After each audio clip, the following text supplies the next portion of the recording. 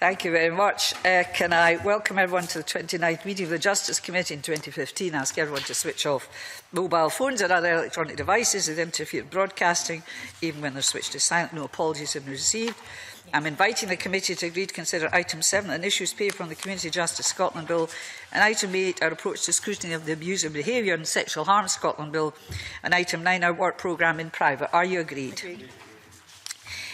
The next item is consideration of one affirmative instrument, the draft Criminal Justice and Licensing Scotland Act 2010 Supplementary Provision Order 2015.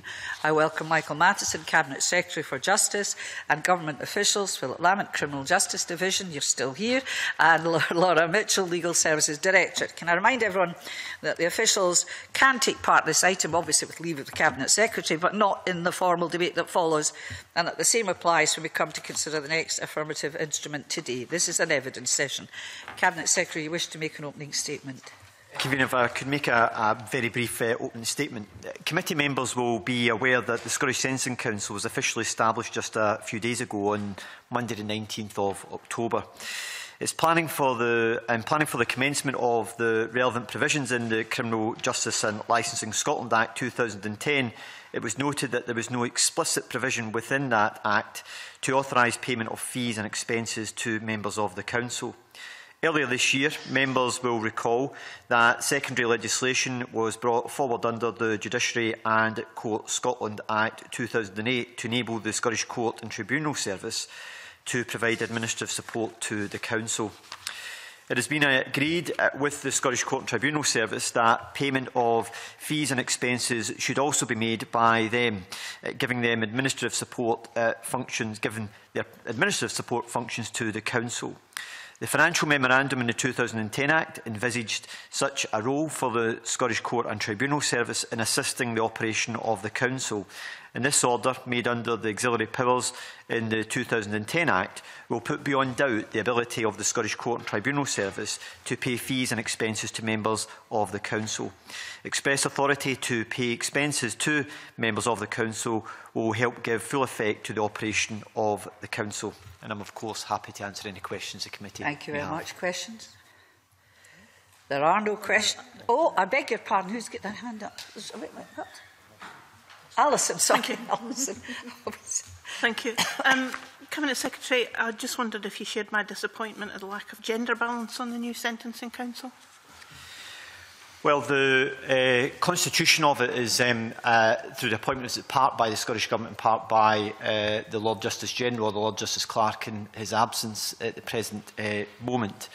Of the members which we have the powers to appoint to it, nearly 40% are female. Over 66% of them are female. So, from the Scottish Government's nominees. And the Lord Justice Clerk has decided to appoint the individuals that they see as being appropriate. I know this is an issue which the committee has engaged with the Lord Justice Clerk on previously, and overall it's about 40% who are female, but we have appointed individuals that we see as being the most appropriate individuals to represent the Scottish Government on the Sentencing Council. Thank you. Right. Well, it wasn't really about that, but it doesn't matter. Can I then, I take it I can now move straight to item 3, the formal debate, and invite the Cabinet Secretary to move motion S4M 14395 that the Justice Committee recommends the draft Criminal Justice and Licensing Scotland Act 2010 Supplementary Provision Order 2015 be approved. Moved. I take it no members wish to speak on the motion. And I don't think Cabinet Secretary have anything to respond to. So the question is that motion S4M 14395 be agreed to. Are we all agreed? I now think move on to item 4, which is the, I think we've got other officials coming in, have we? I'll not suspend, I'll just waffle for a bit. That's what politicians can do. Many of us are paid to waffle. I can't waffle much longer. Right? Don't say you can. That's not fair. I now move on to a further affirmative instrument, the Draft International Organisations Immunities and Privileges Scotland Amendment Order 2015. Cabinet Secretary a year ago, and I welcome the officials Nicola Wishdall. Is it Wishdall? Wisdell, sorry, Civil Law and Legal Systems Division, and Alistair Smith, Legal Services Division. And can I go straight to questions from members? The Cabinet Secretary is not making an opening statement. Elaine, and then I've got wondered what Roderick. I've forgotten his name. Yes, Elaine. Drugs are kicking in. I just wondered. I mean, I suppose there's always something when you see banks and legal privileges and immunities that wee bit sort of raises your eyebrows a bit. And I just wondered if you could say a little bit more about what sort of legal privileges and immunities would be conferred on this particular bank. I'll ask you another question if there's anybody else with questions apart from Elaine and Roderick. Yeah, I'm just interested, perhaps no more than that, as to whether there are any other banks apart from the Asian Infrastructure Investment Bank who I know absolutely nothing about. Just the clarity of why this particular organisation, if it is the only one, is kind of marked out. Cabinet Secretary, 2 questions. Okay, this follows an international agreement which was entered into by the UK government, and part of that agreement is the immunity for prosecution for this particular bank in its operations within the UK. And part of the UK agreement to this is that it needs to have immunity from prosecution across the whole of the UK. So the devolved competence around being immune from prosecution falls to the Scottish Government, and the similar orders to implement similar provisions are presently before the UK Parliament. In effect, it provides it with diplomatic immunity, and the provisions which are provided under diplomatic immunity, and the immunity from prosecution falls to us, and that's the purpose behind this particular order. There is a significant amount of background as to why the UK government are seeking to have this bank based within the UK. My understanding is that the purpose of this bank is for it to raise money within the UK and Europe for investment in Asia. Its purpose, and they want it, and part of the attraction they want to provide to it being based within the UK is having immunity from prosecution and the diplomatic immunity provisions which they receive. I'm not aware if there are any other banks which have immunity from prosecution, but there are a whole range of different organisations that have immunity from prosecution for a whole variety of reasons, largely through international treaties and the requirement for governments to implement those provisions within their own domestic law. And then something about the... Has your question been answered as well? Thank you. Well, no, for any other banks, I just thinking Michael was looking at the official. So repeat your question, just... Cabinet Secretary, you looked at your official to see whether the question whether there were any other banks apart from this one. There is none detailed within the actual the order details itself, but we can check and respond to the committee in that matter as well. Thank you. Listen, followed by John Finney, please. What assurances can you give us that Scottish citizens who invest in this bank are given the same safeguards as anybody banking with another bank? This is not a commercial high street bank operation. This is an investment bank which is operating for infrastructure investment. So it's not the sort of bank that's operating on a retail basis. So it's not another high street bank that's seeking to operate in the UK. This is effectively an infrastructure investment organisation which is going to be operating on a global basis, and the UK government's desire to have it based within the UK.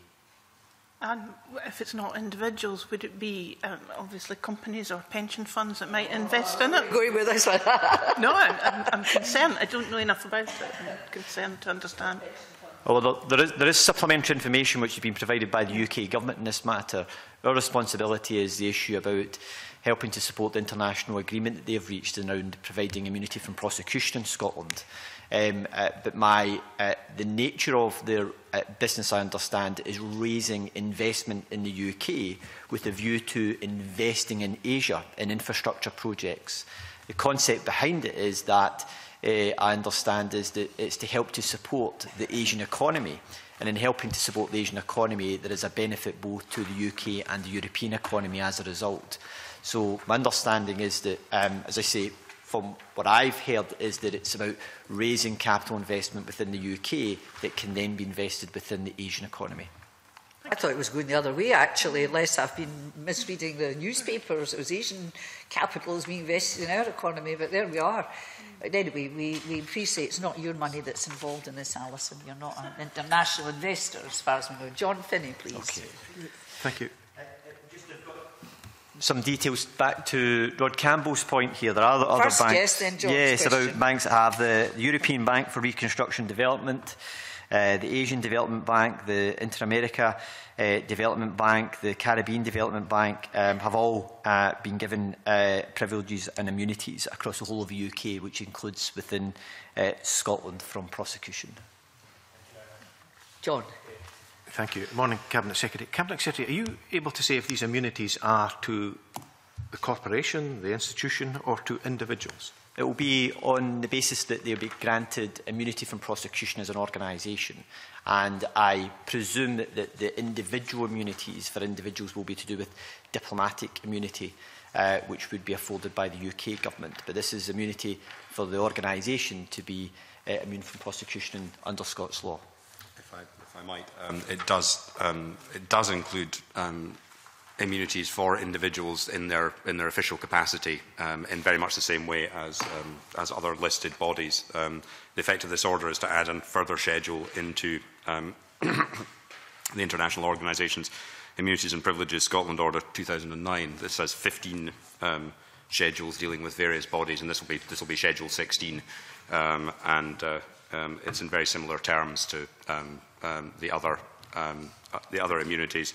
Does extend to representatives in their official capacity. So can I ask about the practical application of that then? Does that mean that if individuals or the organisation commit the crime of fraud in Scotland, they won't be prosecuted? It would afford them the same privileges for a diplomat, in that they are immune from prosecution in undertaking their roles. Is that a yes, Cabinet Secretary? In effect. Yeah. So similarly, money laundering? That's much more complex in itself, but it's effectively it makes them immune from prosecution. But keep in mind the purpose of this particular bank that the UK government are seeking to provide these powers to. If I might add, the instrument does provide that the immunities may be waived by the bank.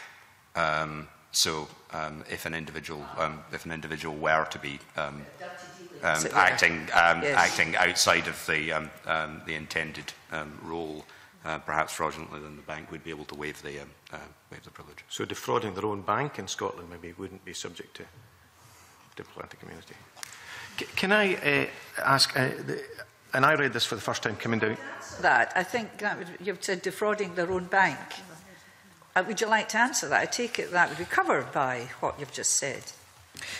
Well, part of the provision is that a person connected with the bank shall enjoy immunity from suit or legal process in respect of things done or omitted to be done in the course of the performance of the person's official duties for the bank, exempt to the extent that the bank shall have expressly waived such immunity. So if someone is acting obviously out with what they should be doing for the bank, then they effectively no longer have that immunity. Pretty much like the UK banking industry was doing systematically over a number of years prior to the recent crisis.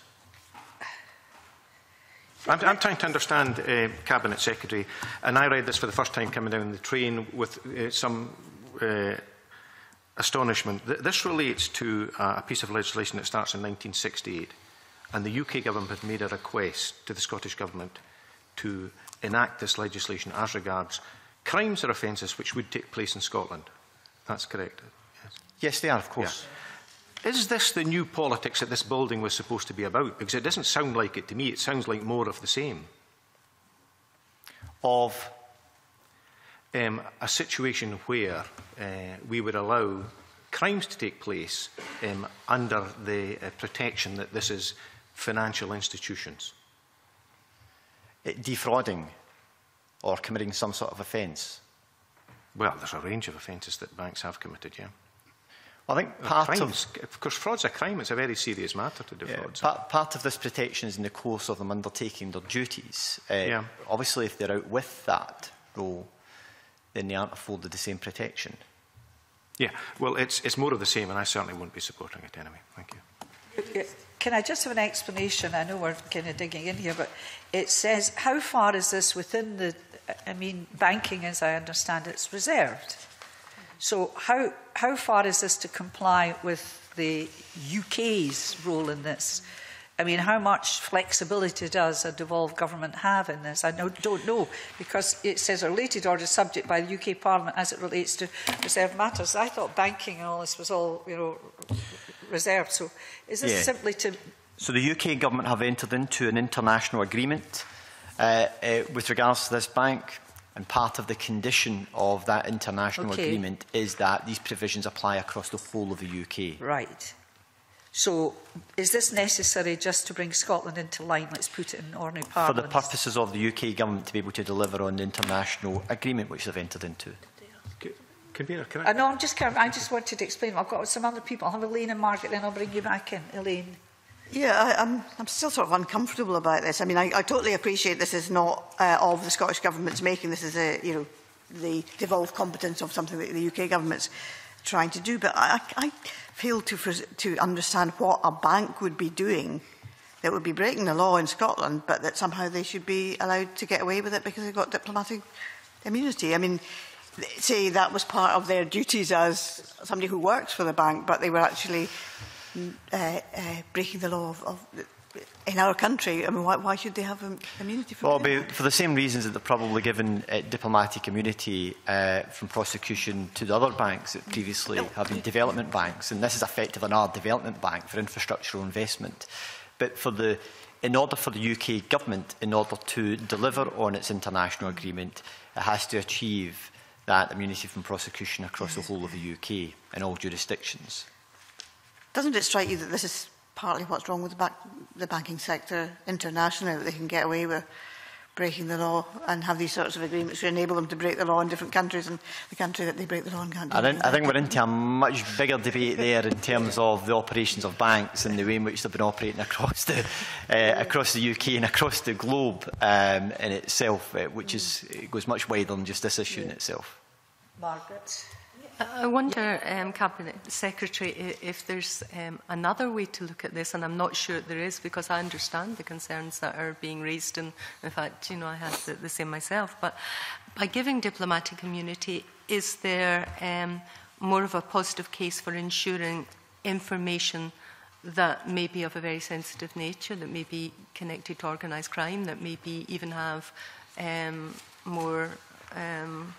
more sinister links to terrorism, to make sure that all this information is held and forthcoming as soon as possible? Is there anything to do with that within these provisions? I'm not entirely sure it is linked to that, to be honest with you, because there are many organisations that are responsible for looking at and dealing with these issues that don't have diplomatic immunity in these issues. So, for example, Police Scotland deal with these matters in Scotland, but they don't have diplomatic immunity. No, this is part of an international agreement that's been reached, and part of the condition within that is the development bank, well, the infrastructure bank, as it's described, as being given immunity from prosecution, in effect, diplomatic immunity. Across the whole of the jurisdiction in the UK. Roddy. Thank you, Convener. Christian then, Roddy. No, You're on an additional piece of paper, that's why. Thank you, Convener. Good morning. What would be the consequences of this committee voting down this instrument? Well, this is my understanding. This is a condition of the international agreement. If the UK government aren't able to deliver an international agreement, I suspect that they will not be able to follow that through. What would happen next? What would you do next? What will we do? Well, it's not our agreement, it's the UK government's agreement. So they will obviously have to revisit the issue. And what the consequences of that will be is a matter for the UK government, given its agreement they've entered into. Thank you. And now, Roderick. Thank you, Convener. John. A couple of points. I'm not sure whether you'll be able to answer this question in terms of who it is within the jurisdiction of Scotland is actually providing or likely to be providing kind of the investment for the bank's use. we're not talking about, I assume, Joe Public. We're talking about presumably some specialist financial institutions in the first place. And in relation to the other institutions that were referred to, presumably have they been the subject of affirmative instruments in this Parliament? I don't know if anybody can add, or why is this banking institution, why is this affirmative instrument coming up now? Roddy, yeah. I think they have been. Yeah. What I should say, just come back to the point about the if this committee wasn't to approve this particular order, as my understanding, there are other routes which the UK government could pursue in order to achieve their objective. which are? Cabinet Secretary able to answer, provide any more information about where this funding for the investment bank is being provided for in Scotland? And to have any information? I'm afraid not, because that's a matter for the UK government. Right. John. Yeah, Cabinet Secretary, this is the Parliament's Justice Committee. You're here as Cabinet Secretary for Justice, and people would anticipate maybe that you would have a clearer understanding of the relationship between these international laws and what you are effectively asking this committee to lend their support to, and that is turning a blind eye to crime that may take place. You've used the term diplomatic frequently. It's strong, John. I mean, you know, the possibility of things, but not turning a blind eye. Should it take place to disregard it, then? Okay, that's better. Let's just, okay. Well, within the confines of it's dramatic stuff. Let's put it like that. Go for it. Cabinet Secretary, you've used the term diplomatic. Which countries are involved with this? All in. Every country in Asia? Within for the European Investment Bank. Well, no, sorry, for the Asian Infrastructure Bank. I'm not entirely sure of all. Well, actually, we have. There's a number of regional members which are part of it that go from Australia through to Cambodia, China, Indonesia, Israel, Jordan. There's a list of them here: New Zealand, Pakistan, that are all within it. There is the Singapore, Sri Lanka, Thailand, Vietnam. There's also non-regional members which are from Austria, Brazil, Denmark, Egypt, Finland, France, Germany, Iceland, Italy, Luxembourg, Malta, Netherlands, Norway, Poland, Portugal, South Africa, Spain, Sweden and Switzerland, and then the UK. All right, okay. And has any impact, I know that no BRIA has been done in respect of this, but has there been any impact assessment on the likelihood of this immunity being called upon? Impact assessment by the UK government? Not I'm aware of. No, by the Cabinet Secretary for Justice. No, there has been no impact assessment on it being undertaken. None at all? No, okay. You could have come here and called for us to oppose this measure. A minute, John. I think that I'm agree. I see the committee is not too satisfied with things at the moment. I'm just wondering if there's a process where we can get further information. And I appreciate that we've got to report by Parliament by the 2nd of November. But I wonder if there's a way where we can raise all these further issues with you in some detail. And then the committee can consider what its views are on it. I mean, there's ramifications for this, John, across the way that we maybe are unaware of. I'm not aware of, but, you know, if there's international treaties and God knows what's happening. Is there a way that we could possibly deal with it? Must we report by the 2nd of November? Well, first of all, yes, there is a way in which we can provide you with more information, part of which is, if you want to put those points to us, we can also pursue some of those details with the UK government, who have entered into the international agreement as well, and to provide you with more substance around some of those issues, given that they have got the lead responsibility in this area. In terms of the actual time frame, whether that alters things, that we would have to check and respond to in that matter as well. Given that there's already parallel orders being taken forward in the UK Parliament at the present time. Well, with the leave of the committee, I suggest that with the leave of the committee, we leave this just now. We come back to it later today, which is a continuation, which is you're looking at me. Pardon? Margaret? It's okay. I think that's a we come back to this forward. later today when your office can provide us with information whether or not we could either consider, the preferable thing would be to consider this next week, with further information so we can, all these issues that have been raised can be considered by the committee and all their application, the whole thing, in much more detail.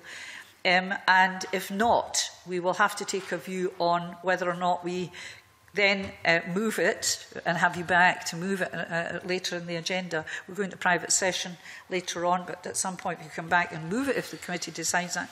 Or indeed if we could take this further in the later stage of the week, which is not really satisfactory to others. So my preference, frankly, would be if we could deal with this next week, if we're not under some kind of, you know, sword of Damocles to get this done by Tuesday and report. Because we can't, my view is we can't report in the morning and ask Parliament the same day. So we couldn't do it all on the Tuesday next week.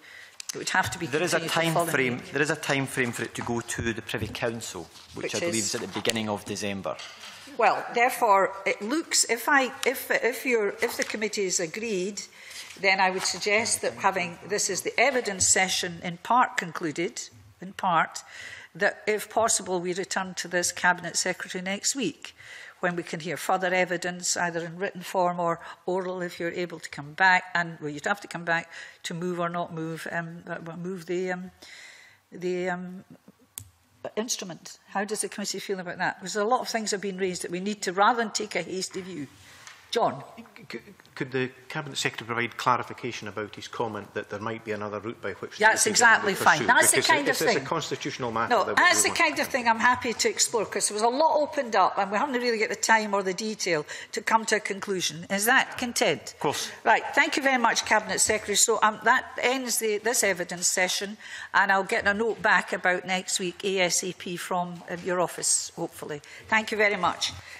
I then move on to item 5. Items. Wait a wee minute, I'm lost. There's item 5. Item 5.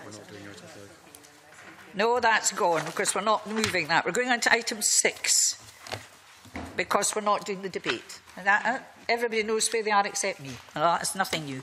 Item 6. 3 negative instruments. The first is the discontinuance of legalised police cells, Scotland Rules 2015. It formally discontinues the legalised police cells in Dunoon, Oban, Lochmaddy, Campbelltown and Thursday, which in effect means they can no longer be used as legal prisons for the detention of prisoners before, during and after trial. The DPLR committee did not report any concern on this instrument. We can have comments on this instrument from members if you have any comments. Can I just ask where the prisoners do go if they're not using these facilities? And if they're closed, you know, what provision is made should they need to use? Well, I can write for further explanation, but I can't answer it, obviously, so I'm not the government. So, but I can write, that's a question on the record which we'll continue. This regulation at the Inspector of Prisons recommended this some time ago, so it's good to see it. Welcome it, but we're going to find out what happens in practical terms. Thank you. They're not used. If they're not used, then you never ever have any. Could I just do it through the chair, please, instead of a general little court debate? Well, I mean, the evidence that we've got is that here is it's not used, and the idea that you're going to keep something and maybe it will be used. We would keep every motor on the road forever, wouldn't we? We're back to cars, Gil. I wonder what your connection is. It always comes back to cars. I mean, it's just, if it's not been used... there's no harm in finding out where they go anyway, OK? So I take it you're content to make no recommendation in relation to this instrument? Sorry, who is going to go where if they are not used? That's exactly. I feel somebody's put something in the water today. Now, let's just rewind. To keep Margaret sweet, I'm going to find out where they go pro tem, OK? That's all. Now, can we just move on and say, do you have any recommendation, no recommendation in relation to this instrument? Are you with me? Thank you, Alison. I hope, looking at you. The second negative instrument for our consideration is the Police Pension Scheme Scotland Amendment Regulations 2015. And sorry, could I at this point, and I should have earlier, I was unable to open this particular link. I think it's unlikely it will relate to me, but I should declare an interest in possibly as a recipient of a police pension. Yes. Let's hope they put their funds in the right place then. Very much.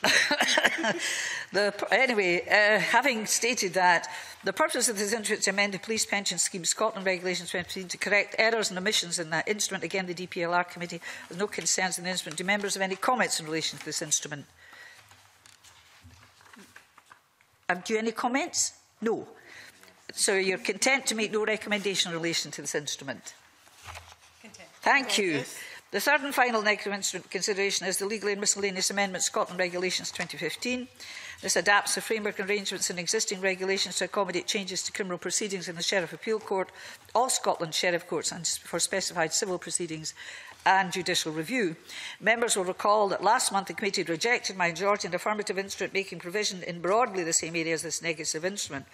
The government responded by withdrawing that affirmative instrument and laying this one in its place. This instrument does not require a solicitor to seek prior approval from the Scottish Legal Aid Board before instructing counsel for cases in the new court. It also makes provision for solicitor advocates to be paid counsel rates for criminal legal aid work in the Sheriff Court. The DPLR committee made no comment in relation to the drafting of this instrument, but has drawn our attention to failure to comply with the 28-day rule and the explanation of the Scottish Government for this breach, an explanation which that committee says that it has accepted. Where am I going now? Do members have any comments in relation to this instrument? Alison, followed by Eileen. Thank you. Thank you. Well, it's welcome that the Government has responded in this way to the decision that we took in committee. But it is only an interim arrangement. The Law Society points out quite rightly, I think, that we need to keep our eye on this and we need to move this forward. They point to an interim scheme relating to the police station duty scheme in 2011, which is still an interim scheme and hasn't been resolved. So if there is a way for this committee to monitor the situation and encourage the Government to resolve the situation amicably within 6 months, that would be very helpful. And to welcome the fact that the Government listened to the majority view of the committee, I think that's welcome. I'm presuming that whatever the final scheme is, that it will have to come back by instrument to us for discussion at the time when it's drawn up. Yes, if it changes, if there's a final, because as Alison was saying, this is an interim scheme, so but welcome it at the time. Roderick, you always look anxious, but I mean, I did notice. No, presumably the committee, in monitoring its own workload, could seek a progress report from the Government in kind of January or February to see how we're doing. And indeed, according to the letter from the legal aid, whom I'm looking at from Law Society, is that in fact they're going to report to us on the discussions early in the new year. So we've got the two tranches. We've got the Law Society, and we'll also be able to monitor it from the Government. Okay? Thank you very much. Right, we now move into private session as we've agreed, so I'll suspend for a couple of minutes to allow the gallery to clear, please.